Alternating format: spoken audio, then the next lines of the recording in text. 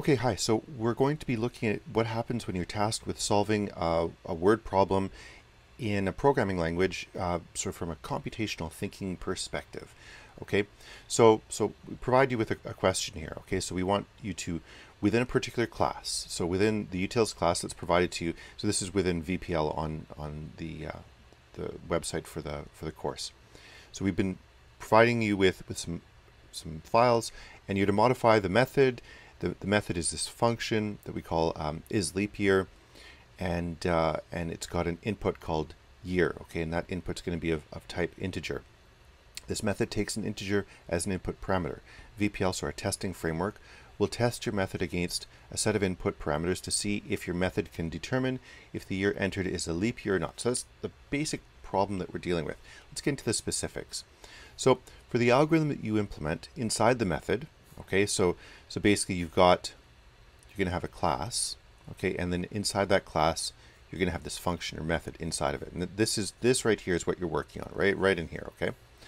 So so for the algorithm that you're to implement inside the method, recall that a year is a leap year if and only if it is divisible by 400, or it is divisible by 4 but not by 100.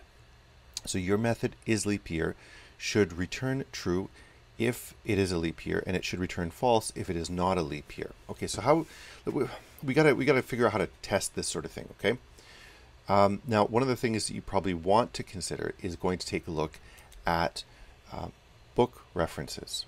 Okay, to just sort of get clear about what we're talking about when we're talking about operators and if-else statements and things like that. So when we're talking about if-else statements in the book, the Fundamentals 8 Java 8 book, this is sort of a flowchart for an if-else. Okay, and the structure for if-else is like this. Okay, so you've got an if, you've got these curly braces that contain the first statements if this is true, and then you've got some other statements in here for the case where it's false. So we say else, and then we have curly braces, and then we have the statements inside of it. That's what we're talking about with an if statement. And here we're really breaking down things into an if-else, where we return true if it's true, and we return false if it isn't true, this condition that we're trying to test. You may also, so that's chapter 5 of the book.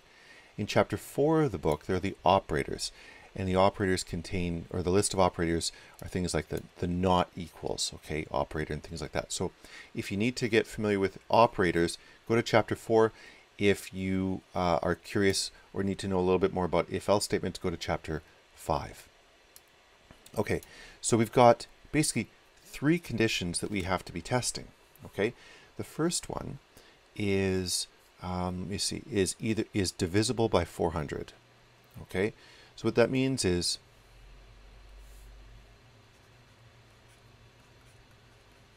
my year divided by 400. Okay, that's what we're talking about. But to test that, to see if it's divisible by 400, we have to see if the remainder is 0. Okay, so then what we're going to do is test for my year modulo 400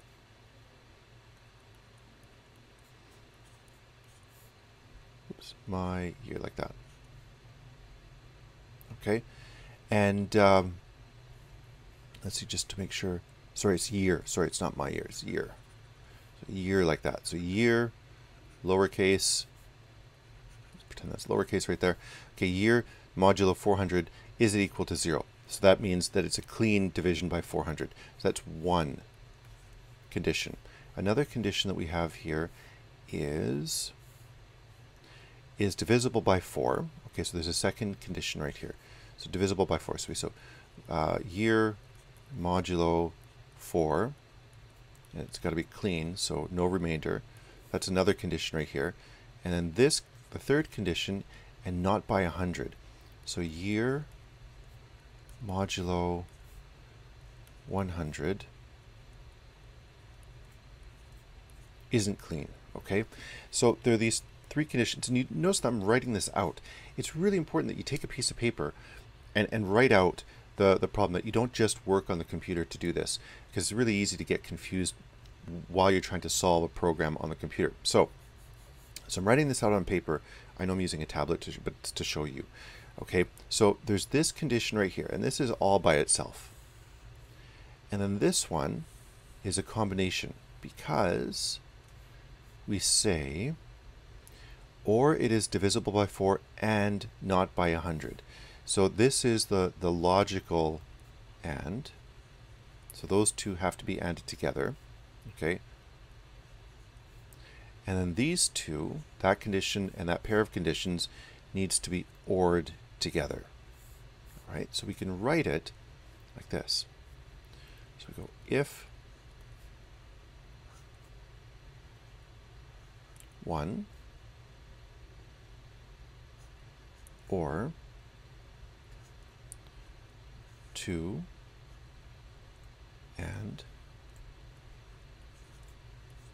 3. That's the if condition that I want to deal with. Okay, and then I'm going to curly brace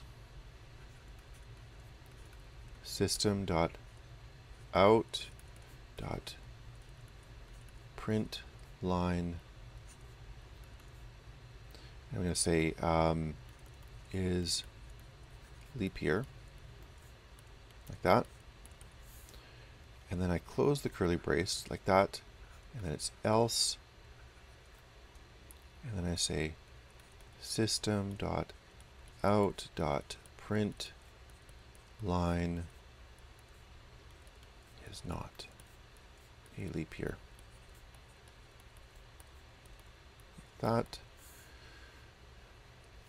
That's the structure of my if statement. Okay, so now what I do is I'm going to go into the Java shell. I'm going to test this out without creating a big structure for my Java program. I'm just going to do it like this. So I'm going to say int year is equal to 1980, like that. Okay, so just a test year right here. Next, I'm going to say if, and I'm just going to create the skeleton. Okay, so if, and then the parenthesis to contain the thing we're going to test, then the curly brace, then I hit enter, system.out.print line, it's a leap year, like that. I close the curly brace. Now, I want to be able to continue on, so I'm going to actually add the else right here. Okay, and then I say system.out.print line, it's not a leap year. I'm going to capitalize not, like that. I'm going to hit enter, and I'm going to close the curly brace. Now, I'm not going to hit enter again. I'm going to go back up here, and I'm going to put the framework for the logical tests. So if we go back to this right here, what we see is we have the first test, then we're going to go OR, then we're going to go to the second test, and inside that second test we have we have number 2 right here, and we have an and then we have number 3. Okay, now we're going to fill it in. So we're going to go, let me see, year modulo 400, is that equal to 0? Now I'm going to go to the second one right here. Year modulo 4 is equal to 0, and then year modulo 100 not equal to 0, like that. I hit enter, and it returns and it says it's a leap year. Now I hit up, up, up, up, up, up. There we go. I'm going to say 1981. Hit enter. Now let's test it again. So I go up, up. Bring it back. It says it's not a leap year. So let's try something else. Let's say 2000. And there we go. It's a leap year. So it looks like this is working. So now what I'd want to do is bring it back into the problem system that we have in our LMS in eClass. which is VPL, Virtual Programming Lab. And in Virtual Programming Lab, what you do is you write the class and the method in what's blue right here, okay? Virtual Programming Lab, what it will do is it will call your class and the method within that class. You have to write it correctly, okay? But the framework is given for you, or given to you. It'll call it from the main function or the main method that's already been placed sort of behind the scenes inside of VPL. And then we also have a framework for doing the testing. What's in green right here, and this is JUnit, and there's a number of tests that it runs. You don't see them, they run in the background. And so when you run VPL and that console pops up, it's testing what's in blue, but it's using the stuff in black right here, that internal Java program. And it's using the testing system, the JUnit testing system, the green part right here, to test, and it returns the value of the JUnit test for you. And that's what you get graded on. Okay, so I'm going to pause right here, and I'm going to fire up VPL, and we're going to test out to see if the JShell example will work in VPL. Okay, so we're back in eClass, and in eClass there's the Virtual Programming Lab exercise, and in this case it's the leap year exercise. And again, this business of testing to see if it's leap year based on the conditions we were talking about earlier. Now, as a student, you'll be faced with this, that you are required to update or to change the utils.java file within the VPL activity. So what we do is we go to Edit, right here, and you're given a template for a class called utils, and it has basically an entry here for a method called isLeapYear. Now, you're supposed to replace this. So how would you go about doing it? Well, we've tested our thing in the JShell, and now what we're going to do is we're going to paste it in like this. I'm going to replace this right here because I've got the framework, or basically the outline for a method right there. I need the if business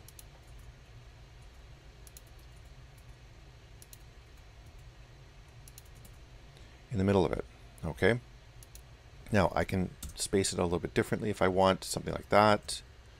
Okay, now what do I need to do?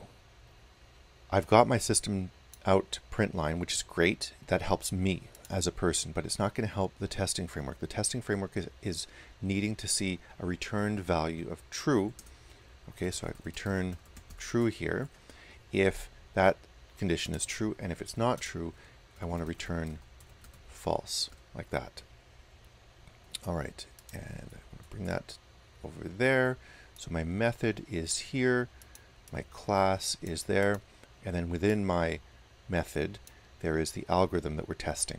Okay, so now I'm going to hit save, like this. I'm going to run it to see if it runs. So now we're running the main method has been called. The main method calls the method that we have, okay, within the class utils, and it runs tests on it here using JUnit, which is what we were talking about earlier. And you can see that it does one test right here, and it determines yes, it's a leap year, and it runs another test. Oh no, that's not a leap year. We don't know which years it's testing, but it is testing them. Then it tests another one. Oh, that's a leap year. That's not a leap year. Then it's another leap year right there. It takes a short period of time to do it. It says the testing is okay. So now we're ready to evaluate. So I'm going to hit the evaluate button, and we have a successful test right there. Okay, and there you have it. We can go from the original framed question. We can then draw it out, write it out on paper, okay, to make sure that we got the logic straight in our heads. Then we implement it in JShell or in IntelliJ. Then we bring it into VPL and we do the final testing on it there. That is one approach to solving these word problems. Okay, good luck everyone.